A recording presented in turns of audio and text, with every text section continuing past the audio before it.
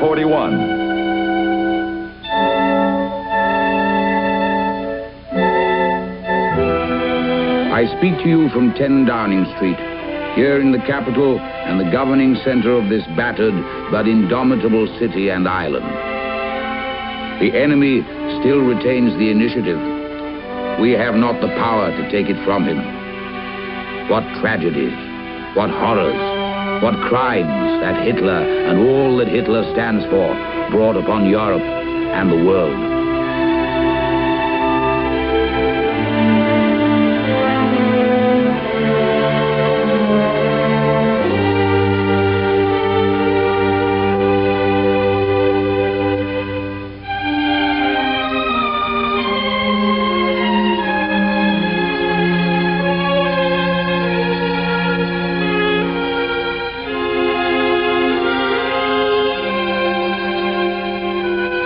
Hitler may spread his course far and wide and carry his curse with him. He may turn and trample this way and that through tortured Europe.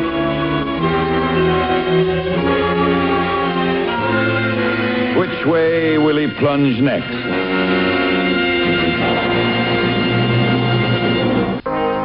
June 15, 1941. Churchill writes to President Roosevelt. It looks as if a vast German onslaught on Russia is imminent. Not only are the main German armies deployed from Finland to Romania, but the final arrivals of air and armored forces are being completed.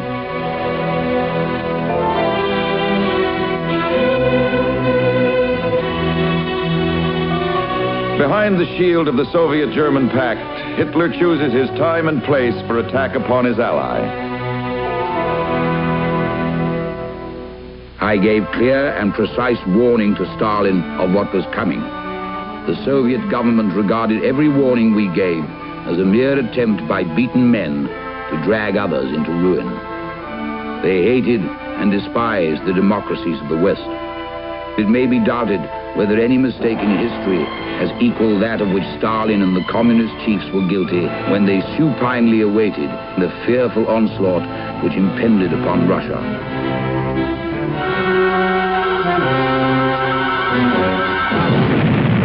June 22, 1941. That day, Hitler announces the greatest march in history has begun. Suddenly, without declaration of war, without even an ultimatum, German bombs rained down from the air upon Russian cities. German troops violated the frontiers.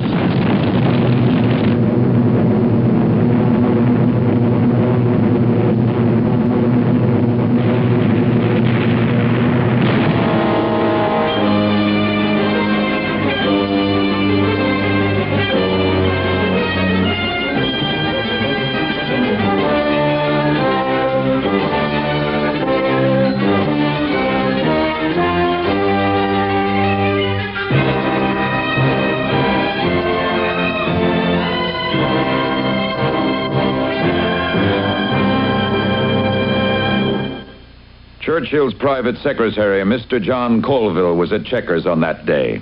I was at Chequers with Mr. Churchill the weekend that Russia came into the war.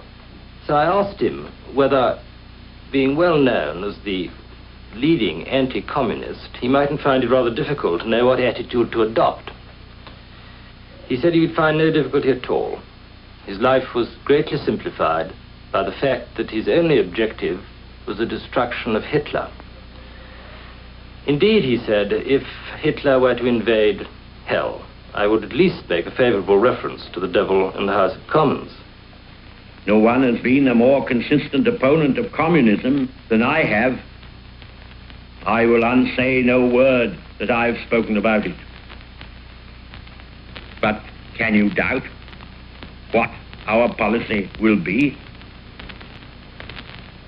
We have but one aim, and one single irrevocable purpose. We are resolved to destroy Hitler and every vestige of the Nazi regime. Any man or state who fights against Nazism will have our aid. Any man or state who marches with Hitler is our foe. That is our policy, and that is our declaration. Since the Mongol invasions of Europe, there has never been butchery on such a scale. And this is just the beginning.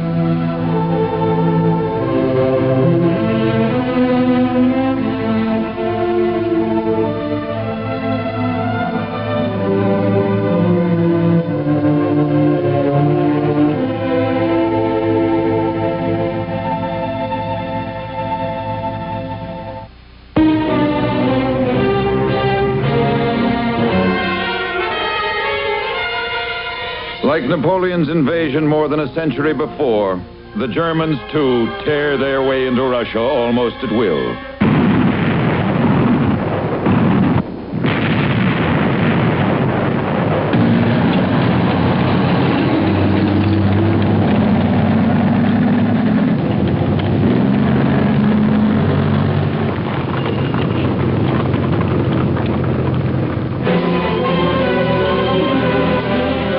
In August, the city of Smolensk falls.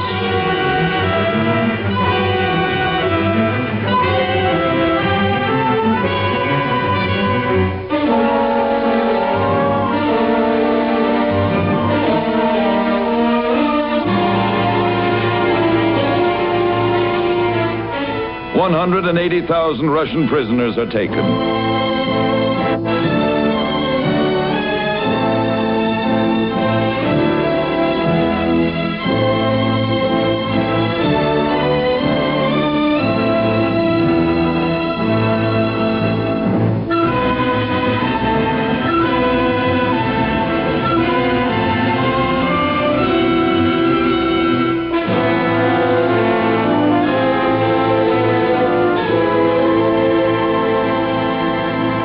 September 26th, the city of Kiev falls.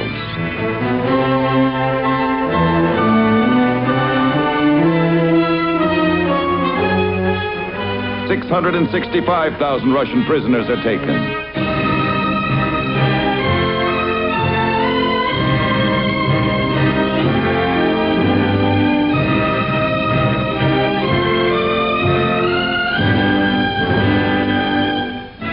October 1st, Leningrad is besieged.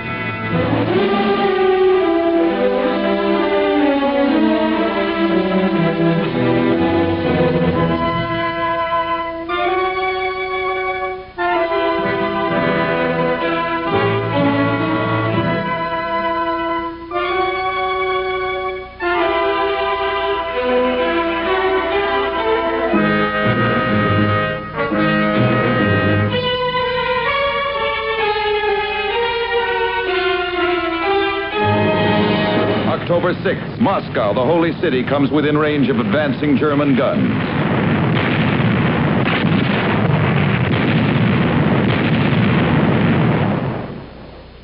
On October the 19th, Stalin proclaimed a state of siege in the capital and issued an order of the day. Moscow will be defended to the last.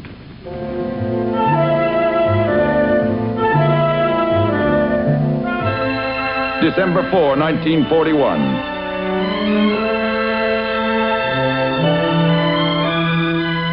The government has already moved to Kuibychev, 500 miles to the east. The Russian armies rallied to the defense of their hearths and homes. The tremendous battle raged along nearly 2,000 miles of front. The Russians fought with magnificent devotion.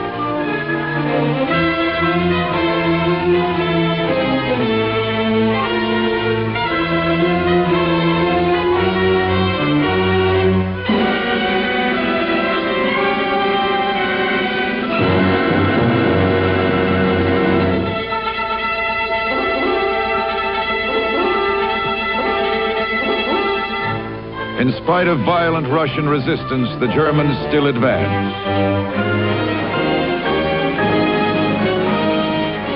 And then suddenly, Russia's ancient ally arrives on the battlefield. Russia's greatest ally, winter. An entry from the diary of a German officer. An icy blast knifed across the snowy countryside. Temperatures dropped to minus 48 degrees. It was beyond comprehension. Within 3 days, there were 100,000 casualties from frostbite alone. Death came with icy pinions and stood at our elbow.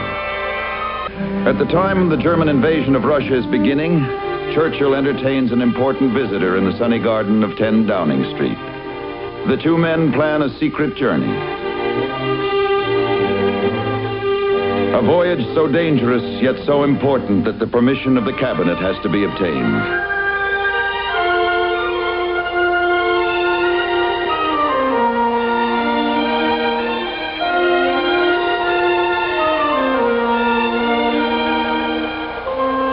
I had no idea where we were going or who was to meet us, his bodyguard said. I tried to make a guess at the number of miles we had traveled together. Yes, said Churchill, and I hope it will be a few thousand more. If we get back from this one. We went on at high speed. There were several U-boats reported, which we made zigzags and wide diversions to avoid. Absolute wireless silence was sought. Thus, there was a lull in my daily routine and a strange sense of leisure which I had not known since the war began.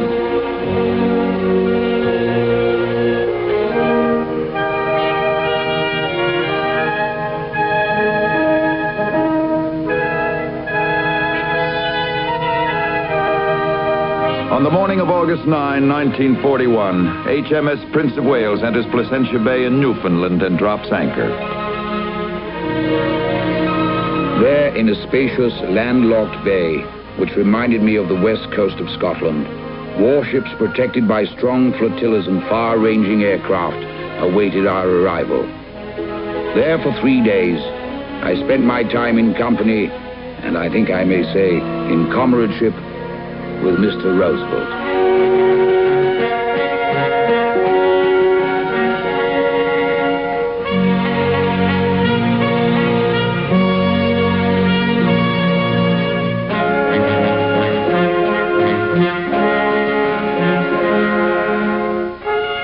In that quiet bay in the Atlantic, where misty sunshine played on great ships which carried the white ensign or the stars and stripes, we had the idea, the President and I, that it was necessary to give all peoples, and especially the oppressed and conquered peoples, the simple, rough and ready wartime statement of the goal towards which the British Commonwealth and United States meant to make their way. The Atlantic Charter, a reaffirmation of human rights laid down by the English in the Magna Carta in 1215. The Atlantic Charter, a reaffirmation of human rights laid down by America in her Constitution in 1787. To which President Roosevelt adds, after the final destruction of the Nazi tyranny, America and Great Britain hope to see established a peace which will afford assurance that all men in all lands may live out their lives in freedom from fear and want.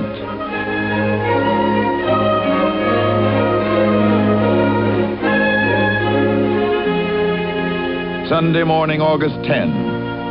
A service is being held for the officers and men of the two ships on board the Prince of Wales.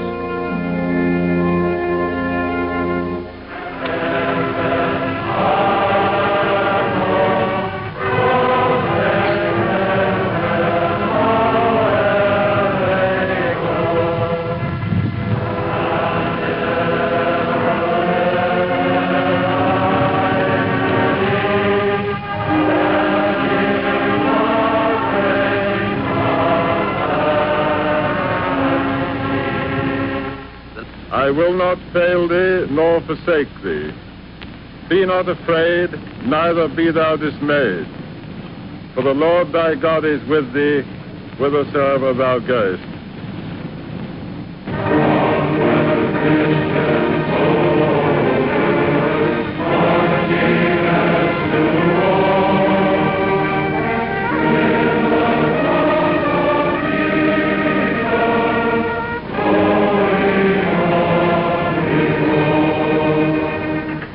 service was felt by us all to be a deeply moving expression of the unity of faith of our two peoples.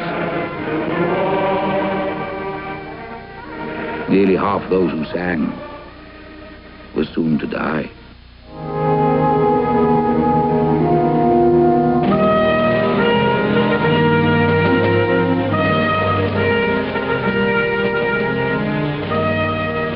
Soon afterward, Churchill sails back to England.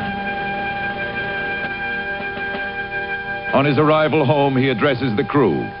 On your first cruise, you met the Bismarck, and on your second, you met the illustrious President of the United States, who is one of the men who will take the greatest part in shaping the immediate future of our civilization.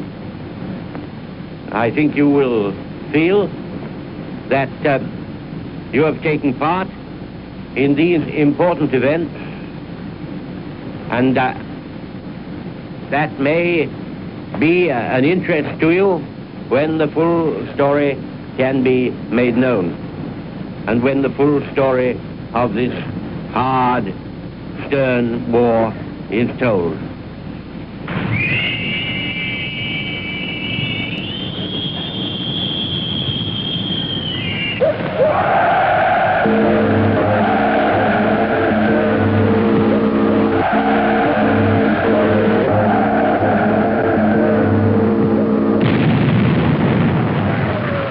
The first week of December brings startling changes in the war.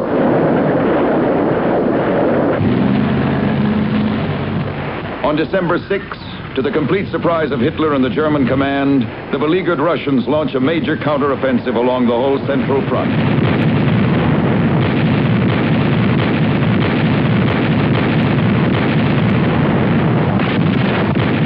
The German armor, both north and south of Moscow, was forced back. In the north, the Germans had no better fortune. The Russian army, far from being beaten, was fighting better than ever. For the first time, Nazi blood flowed in a fearful torrent.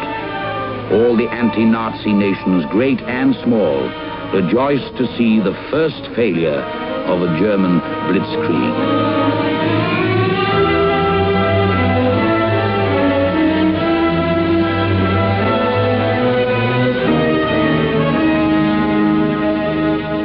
The next day, Sunday, Churchill is at Chequers.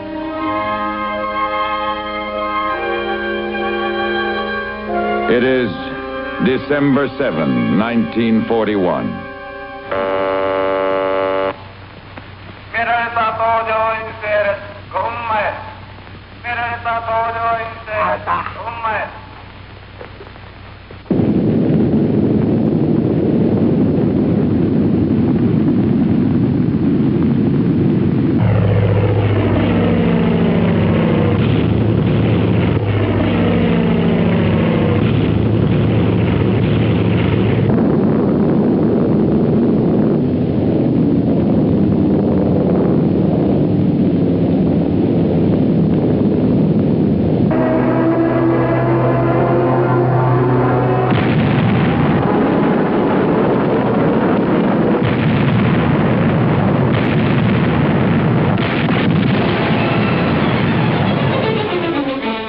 The United States was now in the war, up to the neck and in to the death.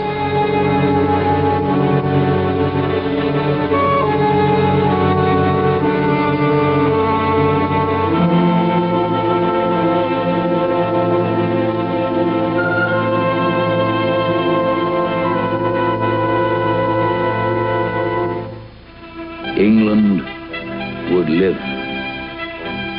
How long the war would last, or in what fashion it would end, no man could tell, nor did I at this moment care.